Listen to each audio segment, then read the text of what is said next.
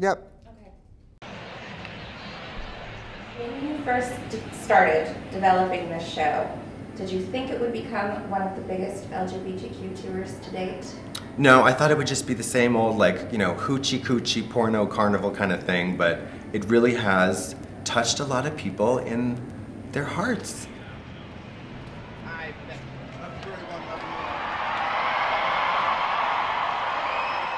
It's amazing. It never, at any point in time, really felt like it was going to be as big as it became, which I think is kind of its charm and part of the fun of all of it. I felt that this show was very special and hilarious. I believe in Katya, Kelly, all of the dancers, everyone here, and so I've had unflinching confidence in its financial and artistic success since day one. Music and fashion were always the passion at the core. It's got everything. It's got car chases, cannibals, neck braces, cankles. It's got thrills, chills, spills. It's truly meant to just make people happy and confuse those who don't get it.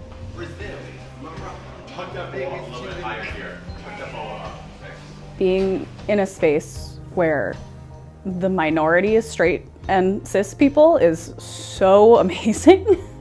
It's super crazy. It's not something that everyone gets to experience, and I don't think many people will experience this ever again, but yeah, it's super awesome.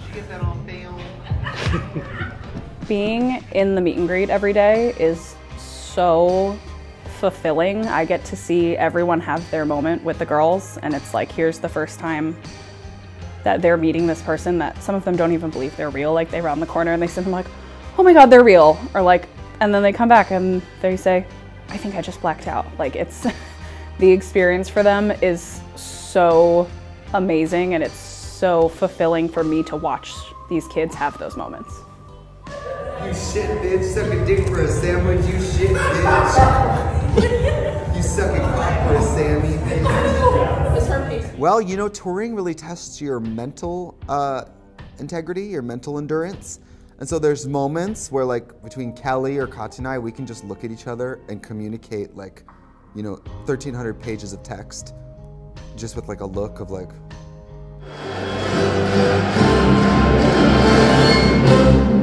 Oh, hi! I've had the fortune of being on the bus with the dancers for most legs. So the dancers are a hoot. I mean, I have 4 basically supermodels who, even though they're 6'5" and all muscle, they get drunk off a thimble of alcohol. And they all start voguing and screaming. I mean, it's like endless entertainment. It's been, you know, like, you know, are you familiar with waterboarding?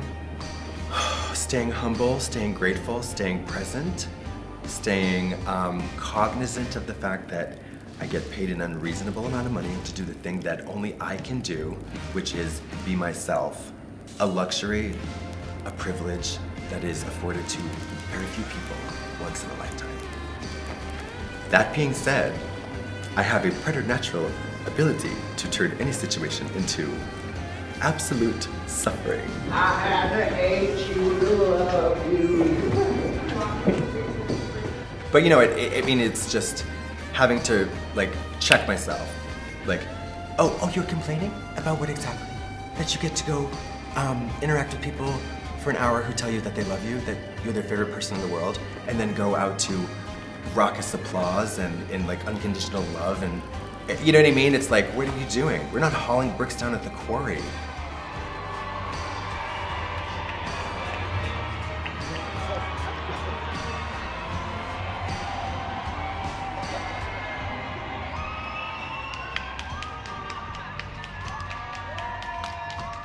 You know, people are getting sentimental because the tour is ending, but I feel like it's this like big meal we all had together, and now we're all full and satisfied, and we're not hungry anymore, and we can move on.